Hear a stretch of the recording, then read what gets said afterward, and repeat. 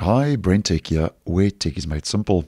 So yesterday I posted a video that the new password manager in Google Chrome is becoming more widely available, where Google has introduced a new password manager in Chrome version 114, which is the latest stable release, which provides you with additional authentication methods. You can save password notes. You can easily import from other password managers. You can create a desktop shortcut and so on. And I'll leave a link to that video down below if that would be of interest.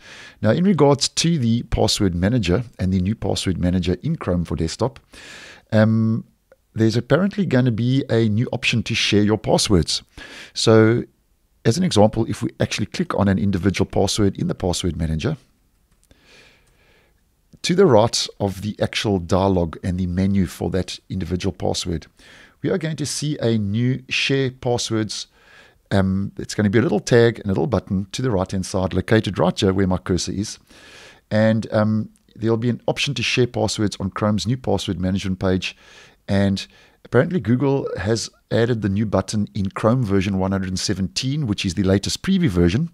I'm not seeing the new button yet, as it is on a controlled rollout, and obviously controlled rollouts are region specific, but nonetheless, just to give you a general idea as to more or less what to expect if and when this new share button does roll out, we're going to head over to an image provided by Leo over on Twitter and Reddit, and here we can see in the bottom right hand corner of that individual password menu, as mentioned, you'll have the option to share passwords.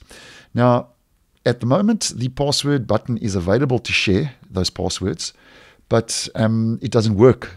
But apparently, once it does start working, you could expect to be able to share your passwords as text with third-party apps, or obviously can save and copy that to your device's clipboard. Now, it goes without saying that obviously you need to be very careful who you share passwords with. And obviously now Google is leaving this up to the user now, who those passwords are shared with. So just remember that humans are the weakest link when it comes to password security. So just be careful if and when this feature does become available in the stable version, that you're very careful who you actually share your passwords with. And this is going to be an interesting one to follow, because as mentioned, it will appear here in that password management menu and dialog for each individual password. And obviously when more information becomes available and the feature does start working, and I actually get the feature that I can show you how it will work in real time, I will obviously post and keep you guys updated. So thanks for watching, and I will see you in the next one.